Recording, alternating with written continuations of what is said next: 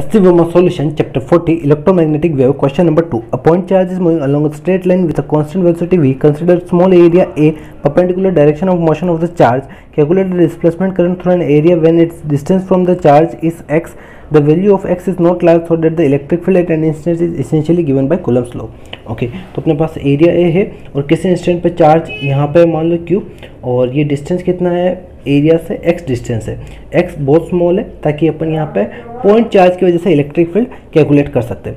अब देखो यहाँ पे अपने को पूछा है कि यहाँ पे इस एरिया में कितना डिस्प्लेसमेंट करंट डेवलप होगा, ये पूछा है। तो इस एरिया से इलेक्ट्रिक फ्लक्स निकल रहा है, इलेक्ट्रिक फील्ड लाइंस निकल रही है, तो फ्लक्स डेवलप होगा। अब ये चार्ज आगे जा रहा है तो ये field lines, numbers of field lines भी बढ़ेगी या घटेगी?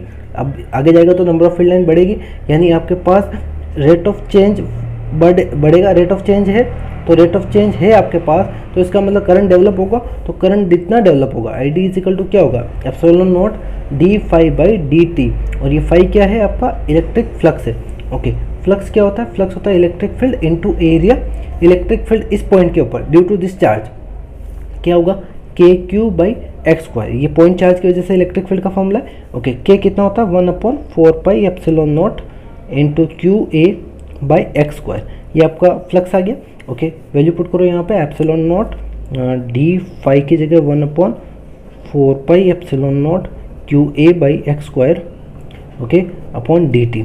अब देखो 1/4 pi epsilon not Q A, ये सारा कॉन्स्टेंट है, एक्स स्क्वायर एक्स है वो कॉन्स्टेंट नहीं, क्योंकि ये आगे बढ़ रहा है तो एक्स डिक्रीज हो रहा है। ओके, तो यहाँ से सॉल्व करते हैं अपन, क्या आएगा देखो, ये epsilon not 1/4 pi epsilon not Q A, और डिफरेंशिएट किसका करना है, एक्स की पावर -2 अपॉन डी टी का।